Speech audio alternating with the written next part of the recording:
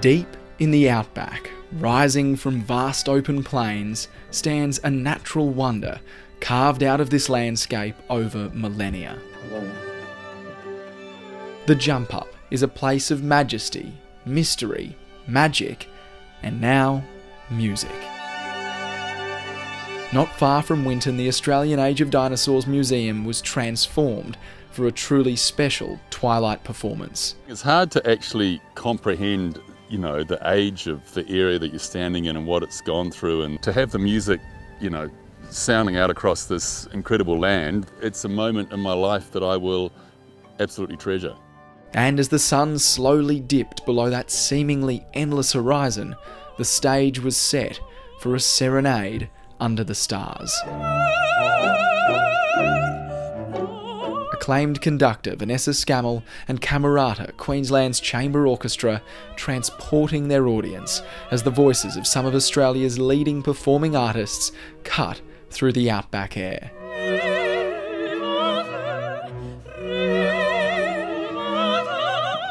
Teddy Tahu Rhodes booming across the bush.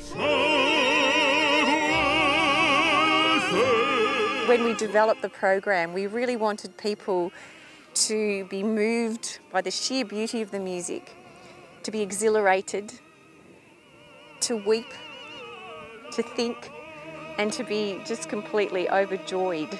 And Dark Sky Serenade delivered. Oh, that was absolutely brilliant. Just uplifting and as magic as the sunset and as the stars above. You couldn't better it, could you? It was just absolutely glorious. No words to describe how amazing that was, really.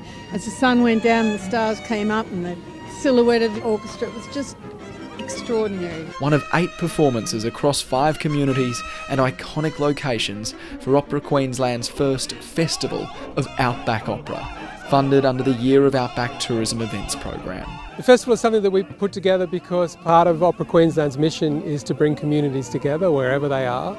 Our stage is the whole of Queensland, and that's where we want to be performing.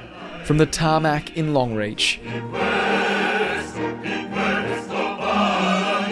to Winton's main street outside the waltzing Matilda Centre. Opera, country music, under the stars, going between one and the other, it was unbelievable. You'll come waltzing Matilda with me. Singing some Banjo Patterson in front of a statue of Banjo Patterson, it's pretty iconic and very exciting. And at the North Gregory Hotel, where Banjo first recited that fabled poem, a special rendition for Sing Sing Sing. Hearing 200 people, whether they be Winton locals or tourists, belt that out at the back of that hotel is an incredibly special experience. Over the 8-day festival, hundreds came to witness opera out of its natural habitat. It attracts tourists, and it's just something that you would normally see in Winton that you might have to go to the cities to see, so it's just a win-win for everybody. Just completely authentically surprised, enamoured. Nobody claps as hard as the people in the bush, to be completely honest. Locals alongside travellers who came from far and wide, some even crossing borders just to be there. I said to my friend, you like opera? We're in Alice Springs at the time. Would you like to come to this? And we just went, yeah, let's try and get tickets. Been travelling down with a motorhome, and we just happened to be in Winton tonight and found out it was on. It's just like a gift from God, actually. It was just an amazing experience.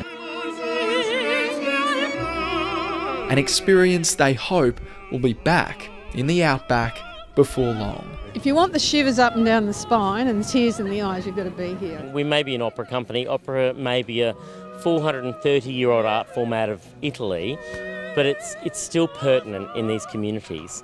And Queenslanders want to engage, they want to be entertained, they want to come out and have some fun, and that's what this is all about. And as this rugged landscape falls silent once more, the call for an encore grows.